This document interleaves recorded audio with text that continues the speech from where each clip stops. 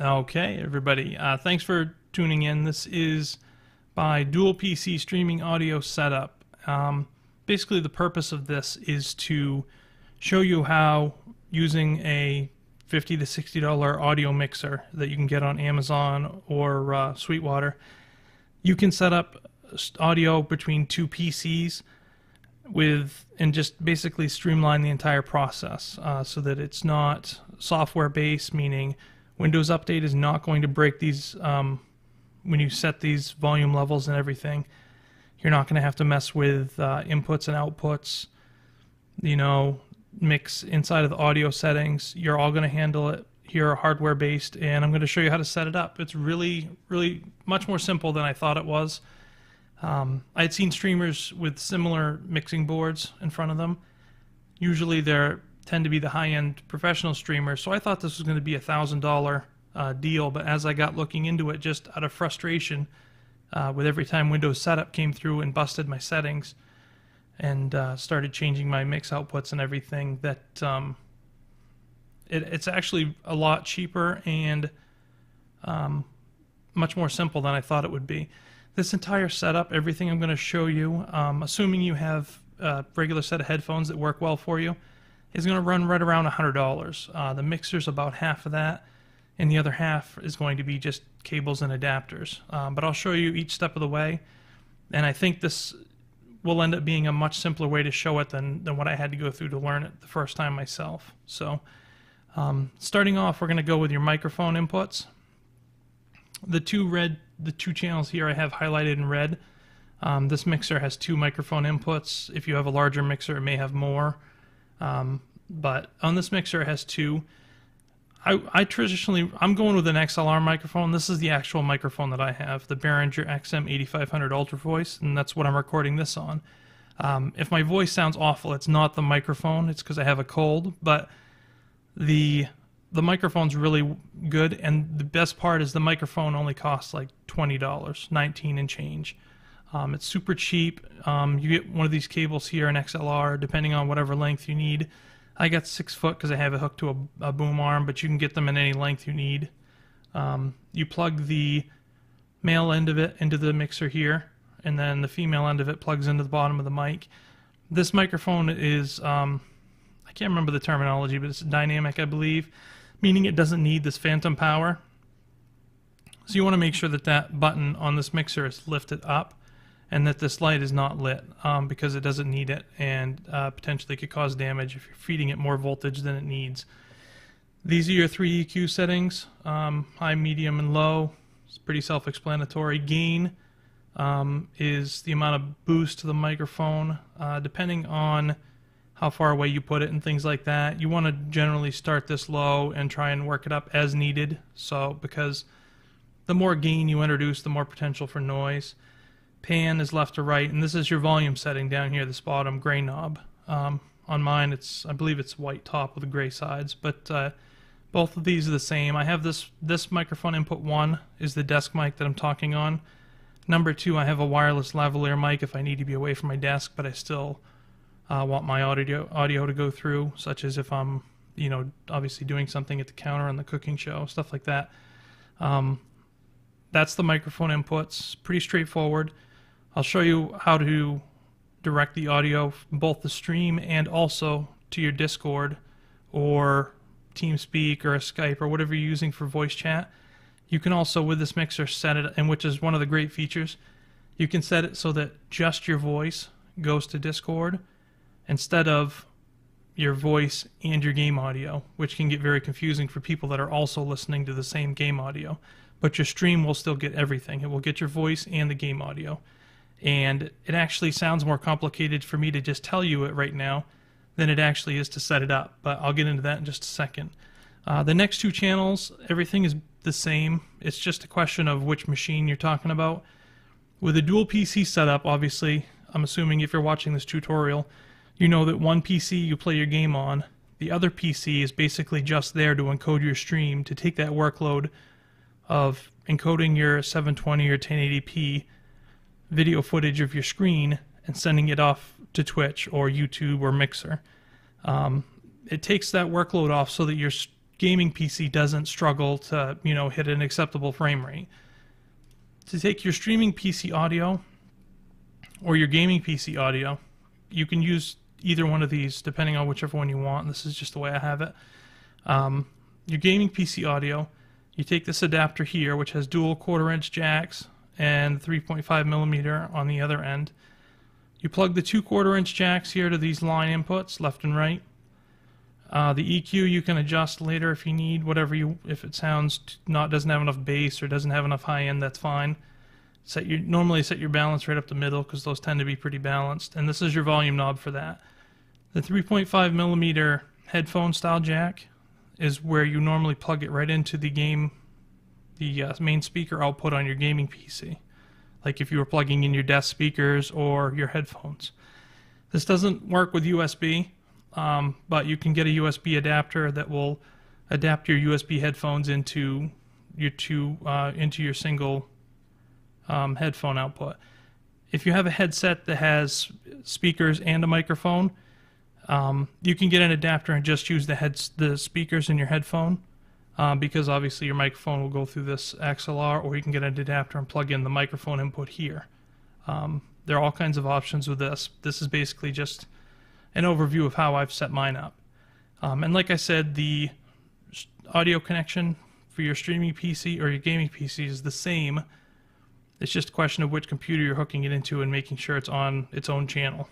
That's why I have the color coded here, so that you can see they're both set up on different channels. So the streaming PC, you would have your audio for Streamlabs notifications, things like that. So, or you can have your music playing on your streaming PC and it will go through that way.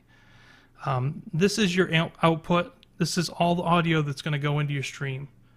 When people tune into your stream, this is the audio they're going to hear. It's going to have your microphone inputs, whatever microphone you're using, and both the gaming PC and the streaming PC audio at the same time.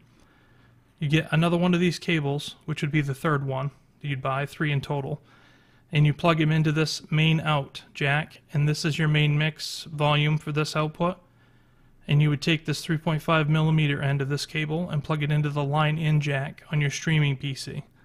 All you have to do when you go into OBS or XSplit or whatever your streaming software of choice is set up one input. Just make sure it's set to line in jack on your streaming PC, and everything else, all your audio, there's no adjusting everything else. It's all done on the mixer after that point. So it simplifies the software side of it a great deal.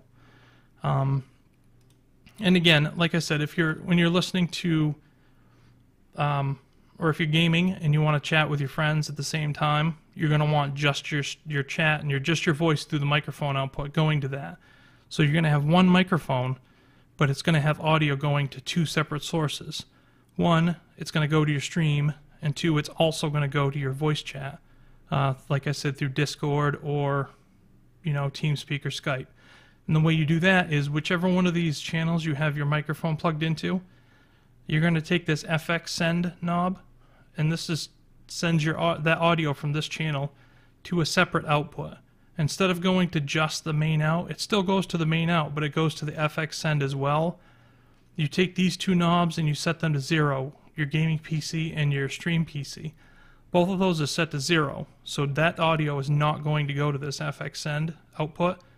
Just whatever microphone input you're using, whichever one of these, you just turn it up a little bit, and that way obviously you can adjust it based on whether or not your voice is too loud or too quiet.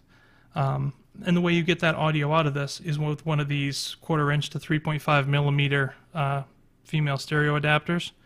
I would buy a pack of 5 because you're going to need 2 of these anyways. And the price difference tends to not be that much between 2 or 5 of them, so I would just buy the 5-pack, and that way you have extras.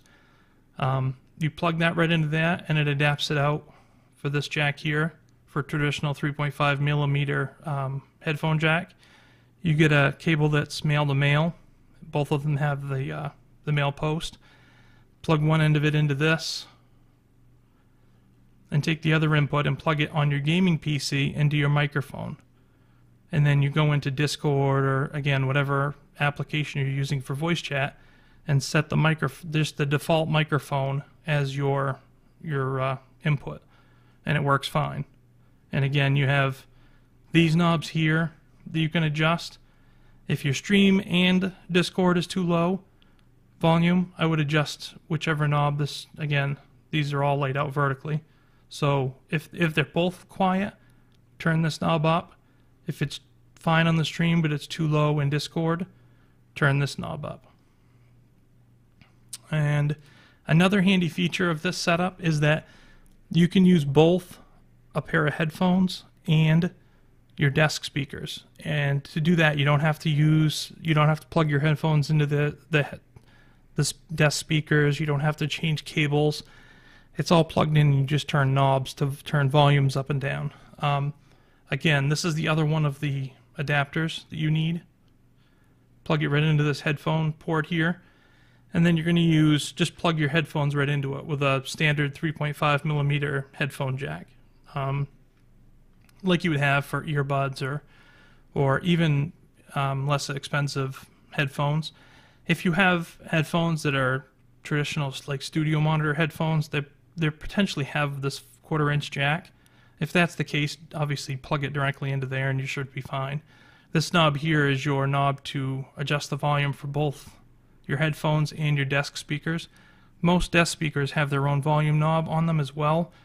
So I recommend, if you're streaming and you want to have just your headphones on so that you don't want the audio going through your microphone and causing a feedback loop, turn the volume off on the knob on your speakers on the desktop, and then just use your headphones. You don't have to mess with this, and you could just adjust this as needed. This is how you hook up those desk speakers. Control room out is for your desk monitor speakers. I say monitor speakers, but basically any computer speakers that you set on your desk to listen to that you would normally plug into the green jack on the back of your gaming PC. You can plug them into this right here, actually, I should say. You plug both of these 1/4 input jacks into this, and then you plug your desk speakers into that.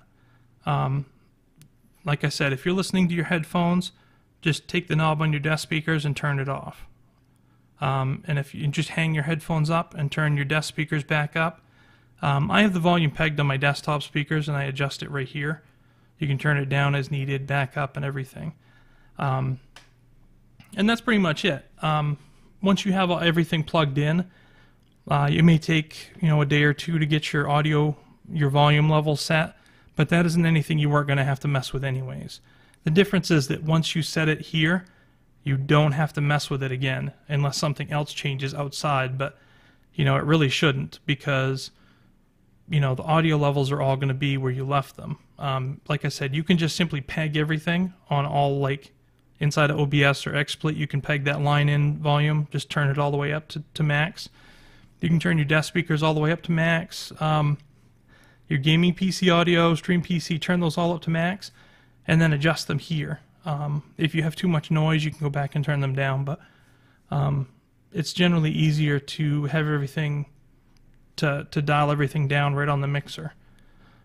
You just set this mixer here, lay it flat on your desk, and then as you're needing it, you can just turn the knobs, adjust the volume, and right on the fly. So it's super handy, and it saves a ton of issues with, like I said, Windows Update going through and messing up software-based solutions, or just, something crashing. There's just so much less issue with a hardware-based solution. And there's also a USB version of this as well, but it's basically, it just takes the replacement of this main out. Instead of using these, you would use the USB output and set that as your source in OBS. Those are the two differences. But even then, on the USB one, you still have this option. As in mine, the USB, I didn't really like the way it worked, so I just had this output plugged into the audio input line in jack on the on my streaming PC, and it works great. So that's pretty much it. And if you have any questions, drop them in the comments below. But you can obviously go back through and stop this and look at it at whatever speed looks best for you. So happy streaming.